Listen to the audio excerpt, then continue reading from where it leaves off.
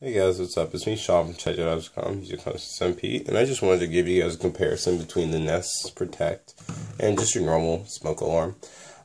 So first obvious thing is the price. This would probably run you anywhere from $10 to $30, whereas this runs you about $100. So it's considerably more. The weight on it, this is, you guys can't feel it, but this is considerably lighter than the Nest Protect. Nest Protect significantly has some weight to it. And that is due to the extra sensors, your Wi-Fi, your motion sensor. It does carbon monoxide, does large particle smoke, small particle smoke. There's just so much into it, technology built into it. That's what kind of makes it better. One of the advantages is that, let's say you're away from your house and something does happen, you're able to tell on the app because it's connected to your Wi-Fi network. It'll sense it, push out an alert through your Wi-Fi to your phone and tell you, so that way you can act on it and, take the appropriate measures to get help for that situation. Other than that, it is supposed to be better at sensing, a broader spectrum of smokes and things that could be potentially harmful in your air.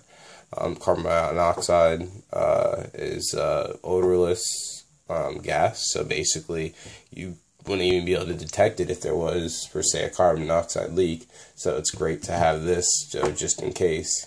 Other than that, though, like I just did my unboxing, just did my setup video. So, I haven't got a chance to get everything going yet. I'm about to throw that wall plate on the wall.